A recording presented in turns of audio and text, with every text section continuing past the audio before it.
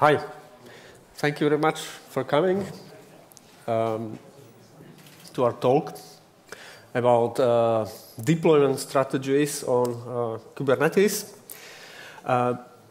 Before speaking too much about ourselves, please, who of you is a Java application developer? Very nice. I'm one of you. I'm also a Java developer. For the sake of this presentation, I'm a founder of a startup that makes use of Java, and I need to bring my application into the cloud, and I have no idea how to do it. And that's why I brought Marek, who is the cloud guy, the Kubernetes and OpenShift guy, who will show us all the fancy tricks how to do such things. Hey, I cannot speak. Oh, can I? Can you hear me? Yes? No? So the agenda is very simple. We start with the small, cute Spring Boot application. We bring it to the cloud somehow. And in the end, we will speak about deployment strategies. We are very sorry not to be able to address A/B testing. We've done this presentation twice already, and we know there's no time for all three of them. So the A/B testing was strike through and will not be presented. We are sorry. So what's the application? What does it look like? It's a stock Spring Boot application. The startup idea is to provide a service like an Uber, but not using cars, but horses. It has many, many advantages. Horses, first, are autonomous, organic, human-friendly. You can send a horse to a customer, he'll make a ride, and horse comes back to his stage. It eats, and everything works by itself. Second, you surely heard that diesel engines are going to be prohibited probably in many German cities. I don't know if this is the case in Luxembourg too, but horses won't be hit by the prohibition at all. So that's a great idea to start a business. And the application, except for having some JPA entities like horses and persons, has one important service that is able to schedule the rides, actually, to send it to a customer and bring it from A to B, and so on. This is the Java part. This is easy, and probably many of you know how to do this, right? So now, Marek, Okay. How do I get this to the cloud? What should I do? Well, being cool, if you want to be cool, the first thing you have to do is to use containers, right? Everybody's using containers today. So who's using containers? Who has heard about containers? Like, less people heard about them than use it? That's interesting.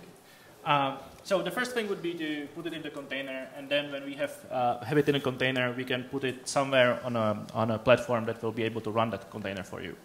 So first containerize, then deploy.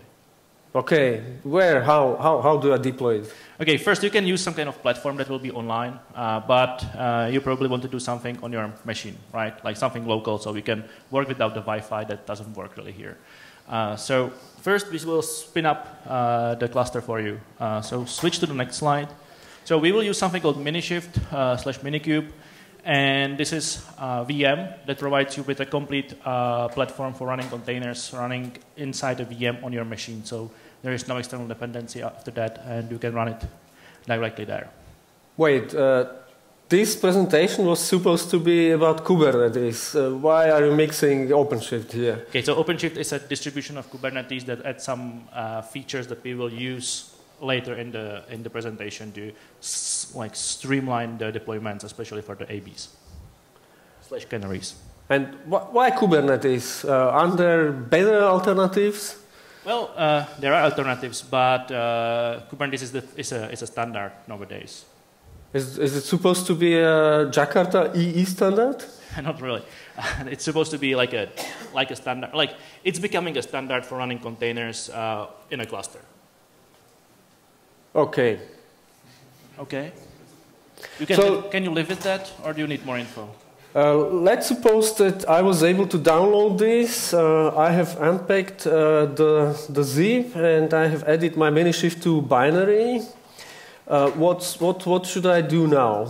Type Minishift space start.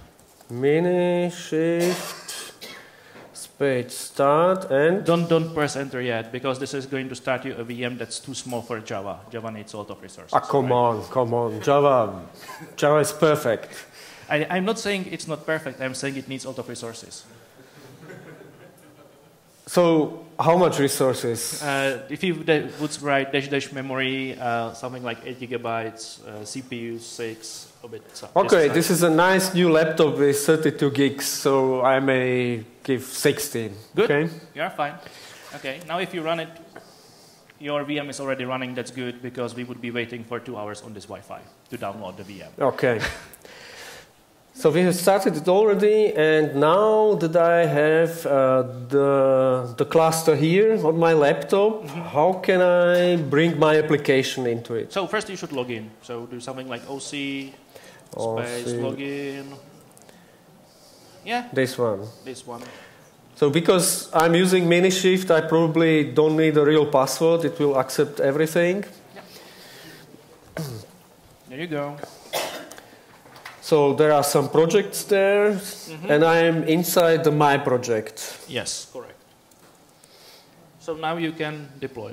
So you can do OC, new -app, and then your GitHub URL.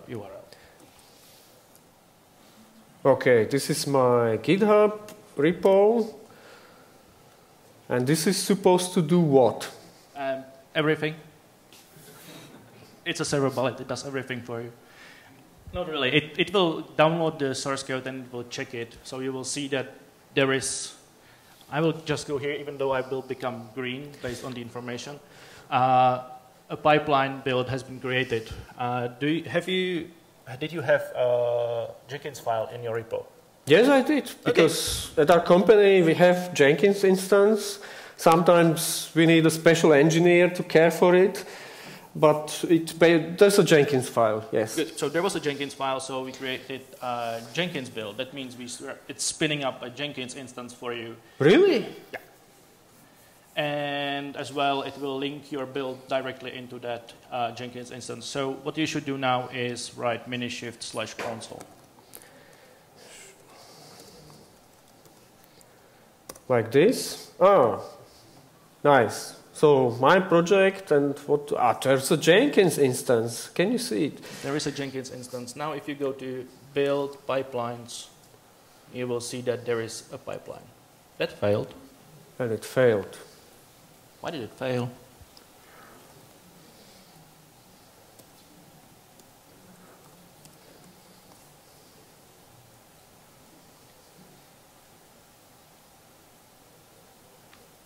Let's see. What does it say? Well, you are the Jenkins master. I'm just the cloud guy. You need to interpret this. Unable to access the Git repository for whatever reason. Couldn't resolve GitHub host. Sorry, we were said that the network so try it again. works. Try it again. So let's try it again. Start pipeline on the right side. Let's see. Well, there's a problem with the Wi-Fi's. If you do demo that relies on a connection network, and this looks better. Or maybe we haven't consecrated enough beer yesterday to demo goods, and today we are not good. See, this time we fetched the source code, so we should be fine. The build is happening.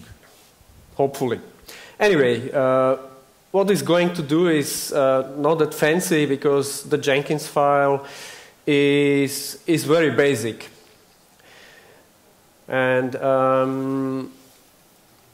there are some important things missing inside it. Oh, actually, this is not the right revision of the project, sorry.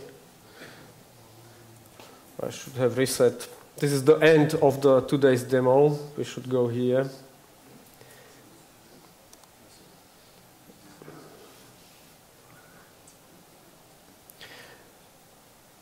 So at the start of the demo, the Jenkins file is very basic, and as you can notice, we are building without tests. And the reason is... you are lazy. You don't want to write tests.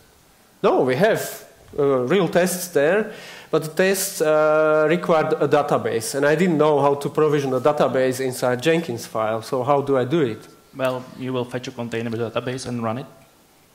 Great, but how? Okay, switch to the next revision. I have written it for you, so you will see. Okay. So probably this one. Then you have the magic next script. Yeah. So we'll push it.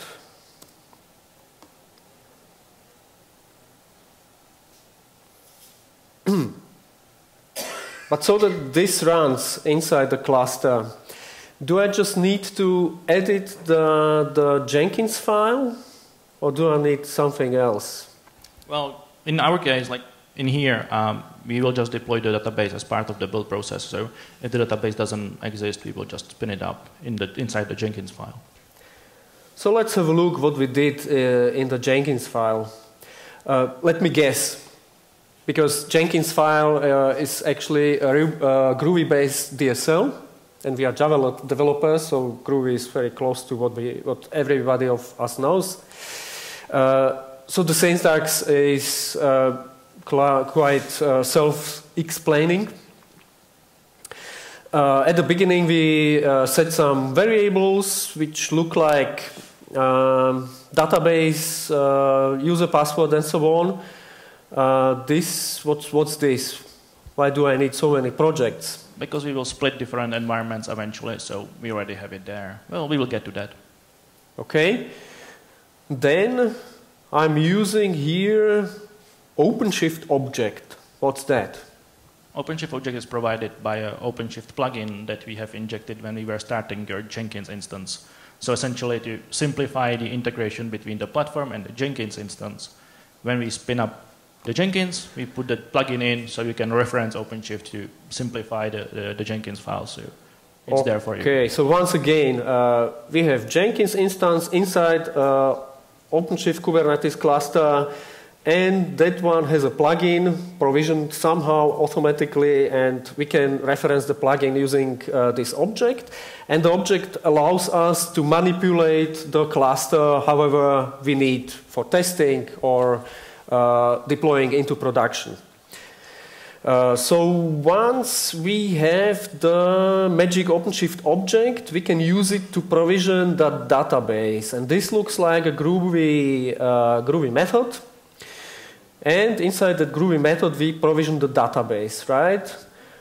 This looks like a new app, probably a version of the new app command we have run on in the console before.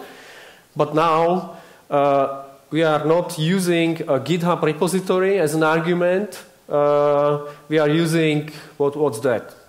That's a reference to the Docker or container image running, lying on the Docker Hub. So essentially in here, because it will not see it in the internal registry, it will go default to Docker Hub in our case. So here I'm saying, please cluster, spin up a container using this image, and this will be the user and password. And so that my tests know where the database is, I will pass the data once again to my Maven build. Yeah? Yeah, just so you can run the tests, right? So I have pushed to the Git repository. And actually, you wanted to explain what kind of Git repository it is. Yeah, so just to make it simpler for us again, so we don't want to rely on the Wi-Fi as much as we don't have to.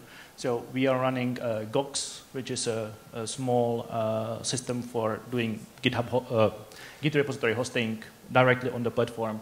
We are running a Maven proxy that caches our Maven dependencies, and the PostgreSQL is required for the Voxxed. So we try to localize as much as the infrastructure as possible, running directly on his machine on the cluster, so we don't have to go outside. Okay, so Voxxed is a small GitHub inside the cluster.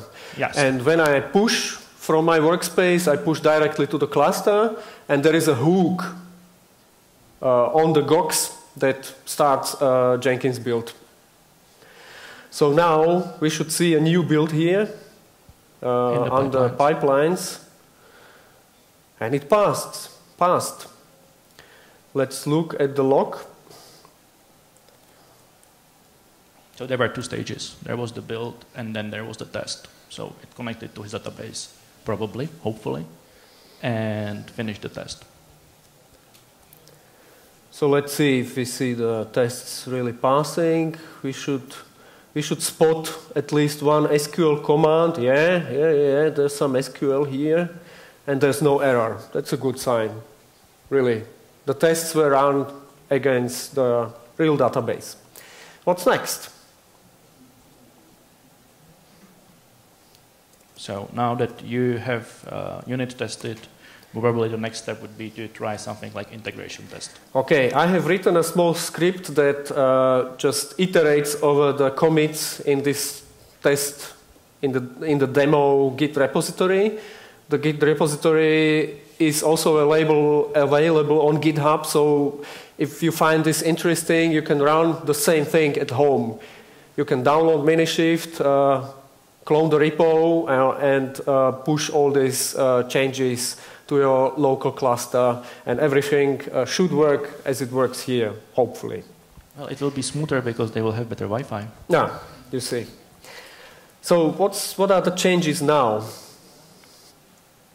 Well, we updated the Jenkins file, right? We changed something in the Jenkins file, and what's that? Well, so over here, we are building and testing an image. So, as I said before, we should build some container image, and then run the container. So in here, we are actually building that container image, and then deploying that container image explicitly. Okay, so in the previous step, we've been doing a plain Maven build and run tests, and that's not enough what we will to work in the cluster. To run our code in the cluster, to expose it to the end users, we need an image. And to build an image, how we do it? Using your Maven. Using Maven. So can you explain how it works? There is something called Fabricate Maven plugin that wraps like the Docker commands and Docker logic, so you don't have to care about that. So if you go to POM.xml file, there will be configuration of that Fabricate Maven plugin, and it takes some base image, which is base JDK for Java 8, and then it will assemble a new container with some environment variables, some port, and because you have Spring Boot, it will be an Iber jar at the end, so we just run that file. This is going to build the container image, push it into the registry, and make it available to deploy. Okay, so the XML configuration of the Fabricate Maven plugin looks much like a Docker file. If anybody of you has already written one, we have the base image and the command. That are two substantial things there. Good. Our next script has pushed to the internal Git repository inside the cluster. We should see a build here. It has succeeded, actually. We can throw a look at the log, see what it looks like with building the image. Here, this is the output of the Fabricate plugin. The exception is there, happens, and is not important. It succeeded anyway. Just right now, the first is, well, now you moved, but there is a pushing image to a registry. That registry is running also inside the platform. So we are just building inside the platform and pushing it directly into the platform, so nothing goes outside of the environment. Okay, so there's a registry for images inside the cluster that runs on the laptop. Yeah. By default, when you deploy OpenShift, you will get one. So we are not accessing Docker Hub anymore. We access Docker Hub to pull the base image that we use to build our image. You see, okay. So, what's next? Integrate and build the stages. So now you have managed to actually build the image, test the image, so you know that works. So the next thing would be to create something like staging environment and production environment, that in the staging environment you would deploy the application and check and validate if it works. And then once you have that, you would promote it into the production environment. And each of those is implemented as a project inside OpenShift. And project is essentially a Kubernetes namespace that provides more isolation than it's available in Kubernetes. So it's like namespace on steroids, if somebody is familiar with Kubernetes. Okay, so that my resources for production do not mix with my testing. That's why I have several projects in the OpenShift cluster to have the isolation. So on your machine right now, there is the basic networking plugin that allows communication among everybody if you know the IP address. However, if you would be deploying the production cluster, there would be a VLAN or VXLAN per project. So every project has an isolated networking infrastructure that runs. So you cannot access staging from production unless you make it explicit somewhere. Okay, so the projects we were speaking so far, they live inside the cluster. There's one more thing here for structuring, and actually it's only a way to logically group building steps. That is called stage. That's a concept coming from Jenkins file, which has nothing to do with the cluster, right? So we can create as many stages as we want. This is just a logical grouping of steps.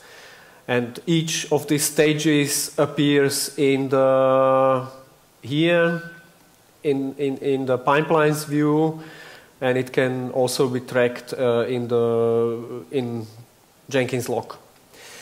So now we see we have stage called stage and stage called production. That's just logical grouping for something that we do inside it. We use OpenShift object again to manipulate the cluster in some varied ways. So now that we were able to build the image, which actually means not only to build it, but also to push it into the internal registry inside the cluster, now we can do this. What's that? So we take the image that's already in the registry available in one project, and we make it available in the other project as well. So we effectively, just by naming it, we make it available inside the different projects. So OpenShift Tech does actually some renaming or putting labels on the images so that they can be used on the proper places. Now we are marking the test image as a stage image, and from now on we are creating an application using that image, and that's it.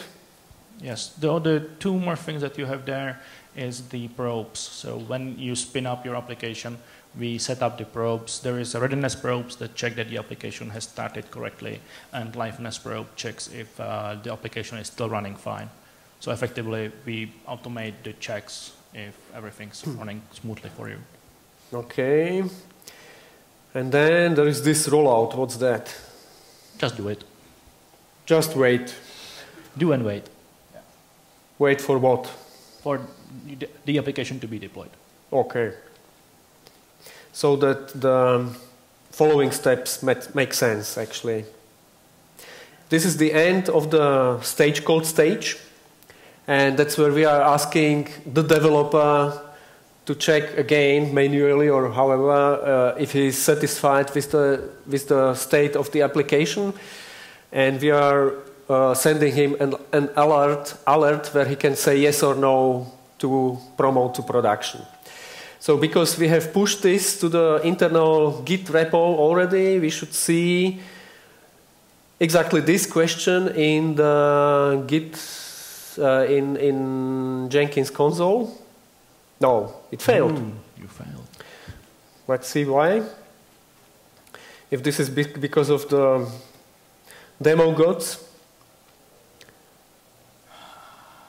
Yes, we saw this problem in the hallway. Try to rerun it again. When we were on the conference Wi-Fi. Yeah. And we were not able to recover, actually. For some reason, we cannot dial or actually resolve the DNS of the Docker Hub name to IP address, and it just fails on it. But then it worked for next 2 hours, and it failed again. So I suppose this will fail again, and we will not see anything new. No, it will. While it's running, does anybody have a question? Not a question, just a suggestion. Try using Google DNS maybe. Google DNS? Yeah, and then just 8888 on your Wi-Fi connection manually. I'm not sure. Like I know what's happening there is that it is trying to connect to from the VM that is running OpenShift. It tries to dial to translate using the main machine because there is an NAT in the process. There was a question at the end. What is doing the wait exactly? Is it really waiting for some kind of server is ready message in the log? Or actually testing some actuator endpoint to check if the server is ready? There could be different ways how to implement it. Essentially, they're free right now. You can wait for a TCP or UDP port to be available. You can check if some HTTP endpoint is returning something that's reasonable. That means for 2 up to 300 something, right? Or the last one is to run a script in the container. So you can have a script inside the container that if it returns 0, you are fine.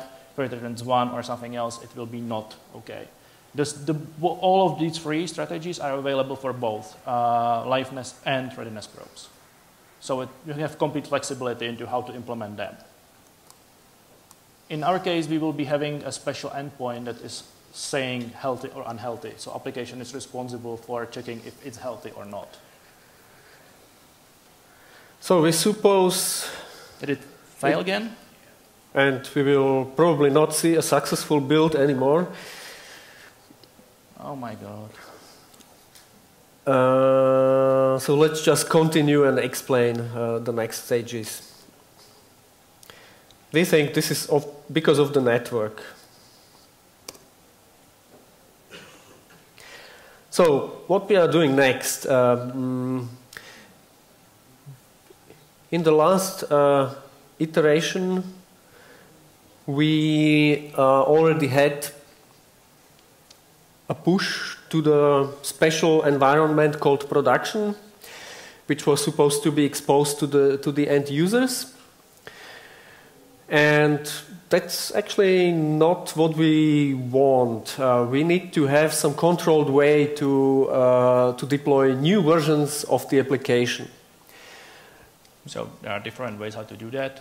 The basic one is blue-green deployment. So essentially what we do is to spin up a new version of the application alongside the old one.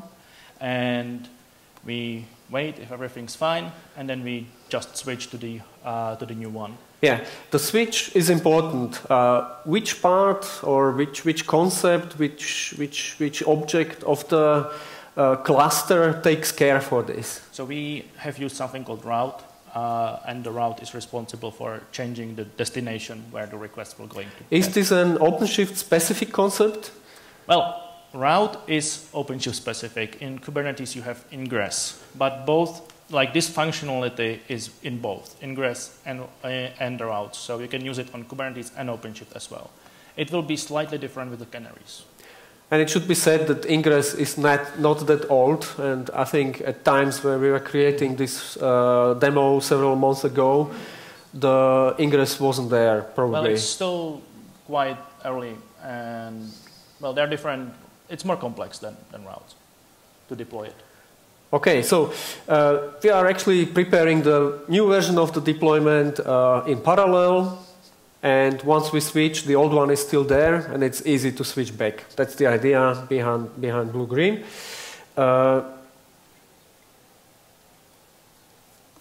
Let's have a look what happened here. We have pushed to the local repo, to the internal Git repository, and we should have... And you failed again on the same problem. Yeah. But there should already be the next build for this next revision. This is the old one, I think. No, it's blue-green. It's already blue-green, yeah, and failed at the same location. Yes. So we had one version for blue. In the next one, we were supposed to show the other color.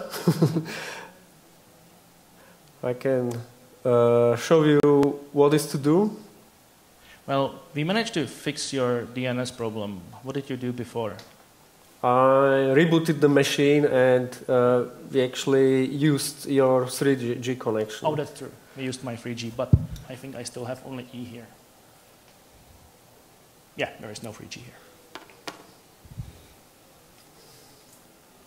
So let's have a look at the changes here.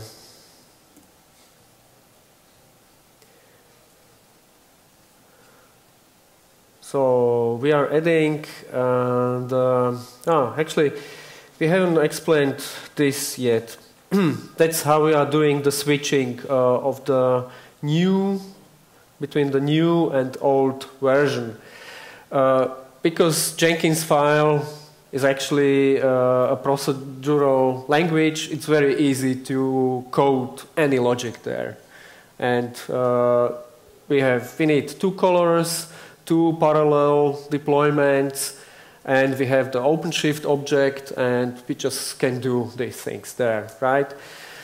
So here at the beginning we set the right color to the right variable, which one is new and old, depending on what's there in the root. Root is the object that cares for the switching.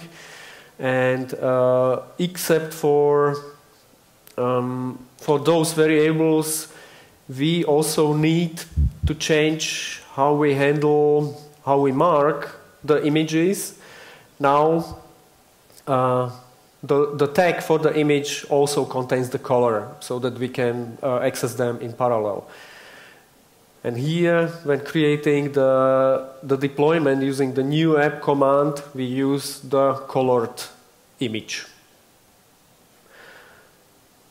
And that's actually it here. Yeah, you just create a new route if it doesn't exist and set it to the specific one, or to the blue, I think, by default. Yeah, this is the switching on the route. If the route exists already, we change the color here. Okay? So this was the first blue-green, and the second one was where we have added to the Jenkins console how to turn back to the previous color. And it's using the patch command that just changes the definition of the root. Yeah, choosing the patches in this particular case, it doesn't trigger any redeployments or anything. It just reroutes the traffic from one to the other. So it's like almost instant. All the new requests that will be coming will be hitting the new or the other service once you run it, and there will be zero downtime. So now what's wrong with blue-green? Well, they are fine, they do their work, but the same with almost all the more complex strategies. You will need to make sure that you follow some guidelines. Like it's recommended to have stateless applications. So if you are using applications in this kind of platform, it's better to have it stateless so that if something fails, it's easier to recover from that. The other thing is if you have database and you do blue-greens, you have two different versions that needs to be compatible with the schema of the database all the time, right? So if you have backward incompatible changes, it will not probably work for you. So in that case, you will need to switch. If, like most of the cases, you would be doing this with backward compatible things. Then when you do something backward incompatible, you will need to choose some other strategy to actually do it, because this will be failing for you. But funny enough, it is actually possible to do database evolution of the database schema using back and forward compatible changes. And there's a very good book written on the subject by our colleague Edson Yanaga. And if you ever hit this issue, you should read the book, because there are very nice examples and strategies about exactly this. How should you evolve your database schema in the steps so that it's at every point possible to roll back to the previous stage? And the old application can still communicate, although the schema is already in the future version. Right? Let me try something. Can you get me into the Minishift VM, Minishift SSH? That was a good point. So here's the cluster. Go in Minishift SSH. I added the etc resolve file in there. Do we have nano? You have Vim, most probably. No, we don't. What do we have? VI. We have VI, but I don't know how to exit VI. Do you know? I'll write on your machine. Can you switch me to English keyboard? Yes. Let's see. How is your? Anybody has a question in between? No questions.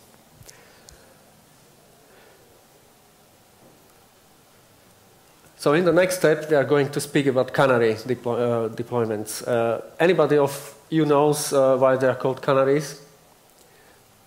The story is very short, and the miners in the USA mining for coal were working deep under the surface, and there are poisonous gases there. And for them to figure out early that the gas is there, they took Canary with them in a cage, and as long as the Canary was singing, everything was fine. But the moment the Canary died, they knew the gas poisoned it and they need to escape. So Canary is something small to use to test the environment, if it's healthy, right? And exactly this is the reason why Canary deployments are called Canary. You found something interesting? No, I just tried to switch inside the VM. That could work. Well, it wouldn't make sense on your machine because we still cannot dial to that machine, but we may be able to get out of the machine from there.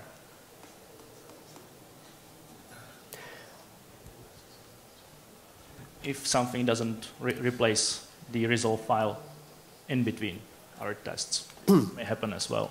The manual changes are not very persistent in modern distributions. So blue-green deployments have one more issue, and the issue is that it's using quite a lot of resources. We are keeping all nodes, all the instances of the new version and old version in parallel. Canary is saving resources in that respect. We need less resources because we are doing gradual rollout of the new version, one by one or something like that. So we start with a small number ideally one instance of the new version of the application. We send a part of the traffic to it and see what happens. We observe the health of the Canary. How we do it is hard to explain in this presentation. We are doing something very simple using means offered by Spring Boot, which is by no way sufficient solution for production. You probably want to have a proper monitoring with metrics and some thresholds set so that you really get some grouped, some aggregated view of the application health. And once you have it, in every moment you can decide if the Canary is healthy or not, right? And how we do this iterative checking inside this demo is using a simple loop inside the Jenkins file. Because Jenkins file is just a Groovy-based DSL, it's very easy to implement a for loop.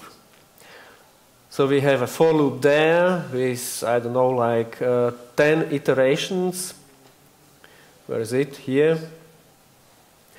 And the criterion we have chosen is like if we see 3 failures or 3 unhealthy states of the new version of the application, we decide that the Canary is dead and throw it away and send 100% of the traffic to the old version.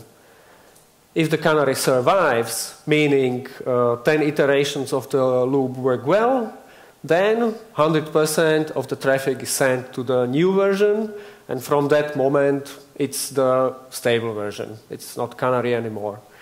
Okay? Because this laptop is limited, we are working with just 2 nodes or 2 instances of the application again. So that means we have just 3 steps in the gradual roll-up of the new version. First, 100% goes to old version, then 50% goes to old, 50 to new, and in the third stage, 100% goes to the new one. Because it will probably fail, but we can have a look. Yes, it failed. We cannot show the output, what it looks like with inside the Jenkins log, so that you can see it live. But we have one more step here demonstrating a Canary that doesn't succeed. So in this iteration, the Canary was healthy. The health endpoint was replying with 200 all the times. And in the next one, the health endpoint that we have created, especially for demonstrating this, returns 503 all the time. So that it's easy to show that in the Jenkins log we see 3 failures, and then the Canary is just thrown away and all traffic is sent to the old version. We are not lucky enough to show this to you, but hopefully we were at least able to explain the basic principles behind this. That's actually it, what we had prepared. We are very, very sorry that it failed, and we think this is because of the network. And we have just this short wrap-up. If you want to start experimenting on your laptop... You lost the wrap-up.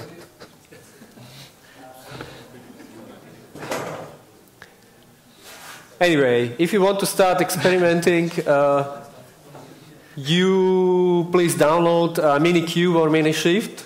It's very easy to start with. You can use your local laptop. You can screw up. You can delete the cluster, start anew. It costs nothing. And that's the ideal way to start experimenting. Once you have the cluster and you decide for Minishift, you can see that Jenkins is the first-class citizen there. Once you have a Jenkins file inside your Git project, it understands it and creates a Jenkins instance for you that runs your Jenkins file, which is very practical and saves time. You don't need to set up anything anywhere. It's just there out of the box. And if you look at my Twitter handle, Palaga, which is on the conference page too, we will hang these slides on my Twitter account, and you can try at home. And if you have any questions, you can reach out to me or Marek, either with Jenkins files or the cluster, how to set up a database and things like that. Thank you very much. Thank you.